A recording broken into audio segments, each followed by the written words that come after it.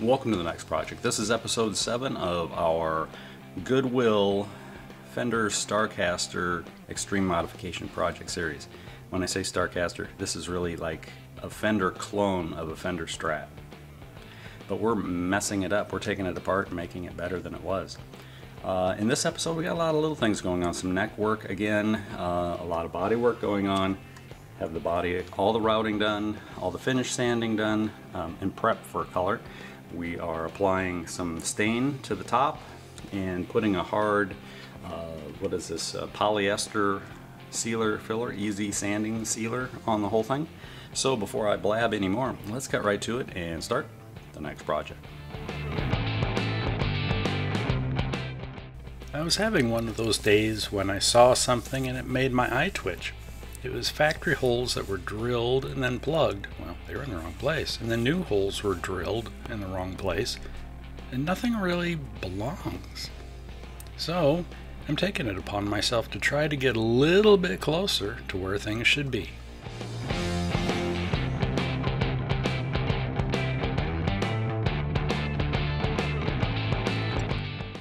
I used the neck plate to help locate where the holes would be drilled. And I used some of the dowels to help hold the neck plate in place while I was drilling. Now I marked depth of the holes on a couple of the dowels, actually all of the dowels, and just gluing them in place, putting down a little protective tape and using a small pull saw to level everything off. Letting it dry, going after it with a sharp chisel, which is a change, and just cleaning it up. And really, this is something I should have done a month ago or more. I just couldn't help myself. I had other things to work on, and when it came time, I couldn't resist. It had to be done.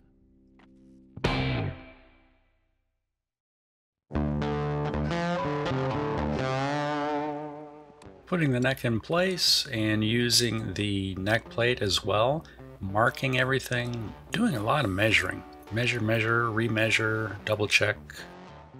Just want to make sure I get my holes drilled in the right place. Using a brad point bit, setting the depth of the drill bit so it won't go all the way through the neck pocket. Only the tip of the brad will poke through. And this is so I don't blow out the other side. Now I'm cleaning up the hole, opening it up on the pocket side, and test fitting the neck. Here I'm using the brad tip of the bit to mark where the holes need to be drilled. Again, a depth stop is set so I don't drill through the fingerboard. Yes, that could happen.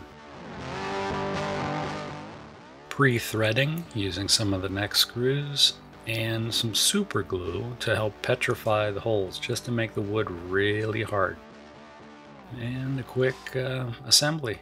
It's looking good.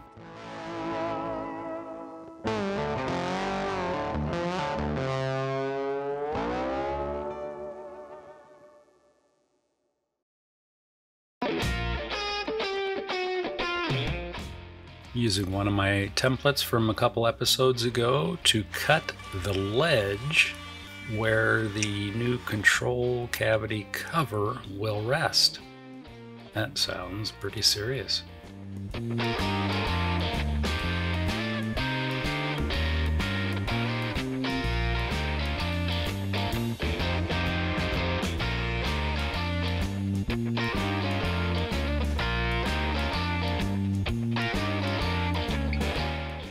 What good does a cavity cover ledge do if you don't have a cavity cover? So I'm cutting one out. I didn't have any pickguard material, but I did get a piece of Kydex, which is a plasticky material quite often used for making holsters for handguns or sheaths for knives, things like that. So I cut it out. Here I have it in place, drilling all my holes, pre-threading the holes, and I'll be following that up with a little super glue once again to toughen up the threads that are now in the wood. And don't run screws back in there right away. You gotta let that CA dry out. Otherwise you'll bond your screw right into the hole. Yes, I've done that.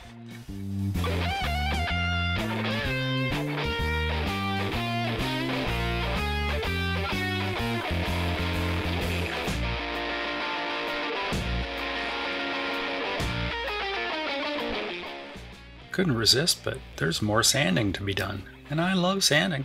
I really do. I do, really. This is getting close to, well, no, it's not really getting close to being the final bit of sanding I need to do. There's going to be more. There's always more sanding. Oh, and a little chisel work too. I'd forgotten to round off the little pointy parts that flank the neck. So I got that done. Oh, my favorite tool. Oscillating, no, what is that thing called? I don't know, a sander. Orbital sander. Yeah, that's what it is. And more sanding. Gotta love it. You know, it's really important though, and I've mentioned this jokingly before, but sanding really is a huge part of building a guitar. Who knew? Now we all know. More sanding.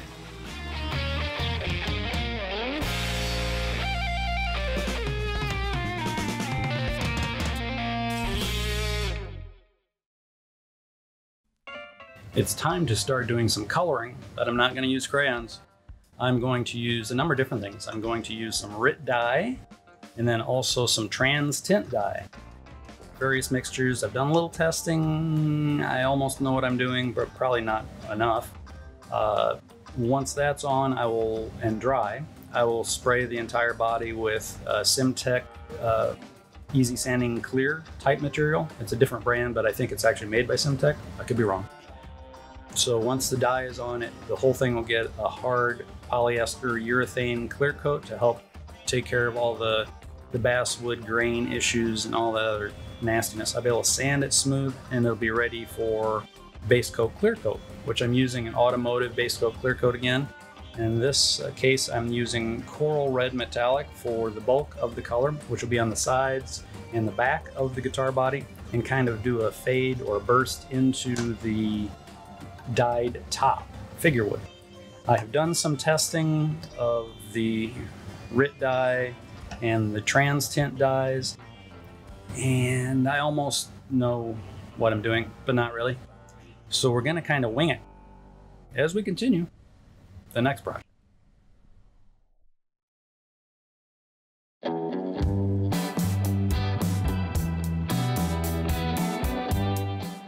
With some of the sanding behind us, it's time to add some color.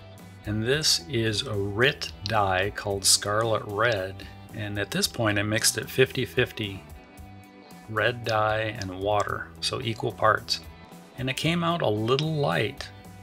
So I mixed up another batch. This is Scarlet Red, wine, and water. When I say wine, it's RIT dye, wine color. And that's a little closer. That's more where I want it to be. Oh, there's more sanding again. After the dye dried out really well, I took the orbital sander and knocked down everything a little bit, and then followed it up by hand to make sure I had pretty much uniform sanding done across. It's looking pretty good, but it's not good enough. Let's try things again.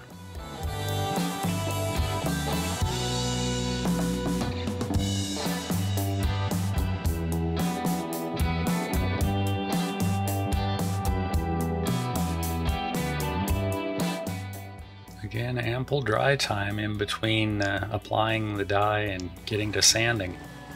And this is all just kind of the base work, so I can do my top bright red trans tint dye work.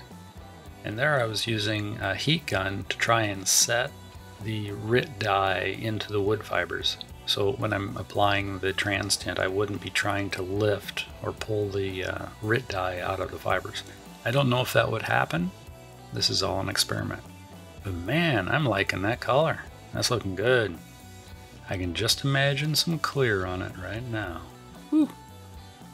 Yeah, baby! Yeah.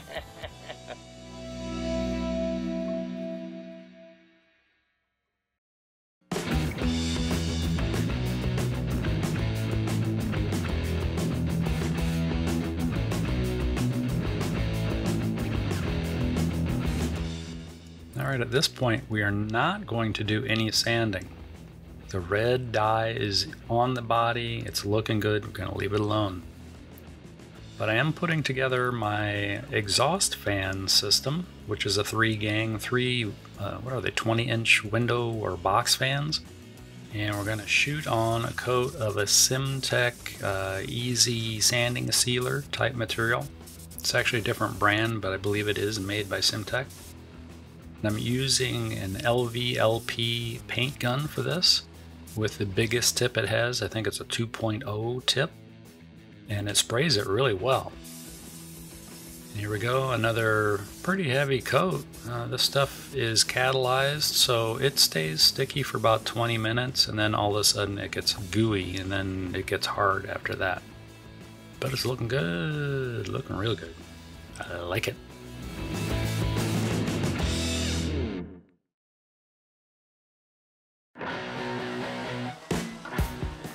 Well, crap. More sanding to be done. This is the Easy Sanding Sealer, so it goes pretty well. Again, using the hand palm sander there, it leveled this out really well. I was actually thinking I'd have to respray once I did this sanding, give it like one more coat of the sanding sealer. But this turned out really well. There was like one little nick where the top veneers were put on, and I was able to fill that with sanding dust and CA. So there's no need to re-seal the whole thing for one really small issue that was easily taken care of without re-sealing the whole thing again. And man, there's just more sanding to do. Hand sanding. Lots of sanding.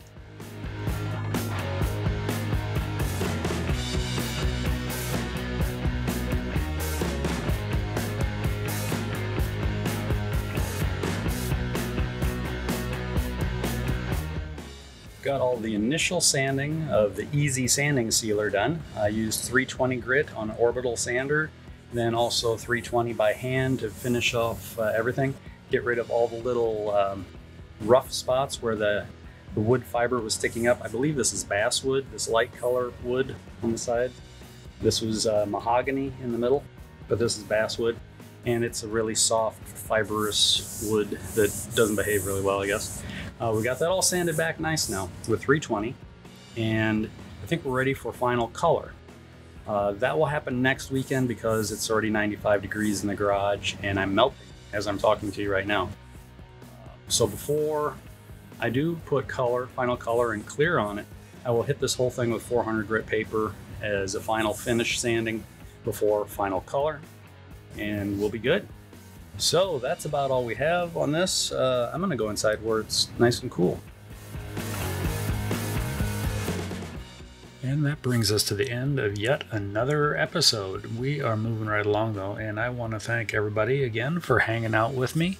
It's great having everybody join in and comment and leave their information. I like hearing from everybody. Please ring the bell, hit the thumbs up, subscribe if you haven't already.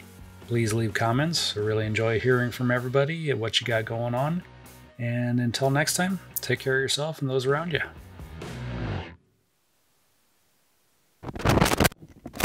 The microphone wasn't turned on. Huh. Oh, let's try that again.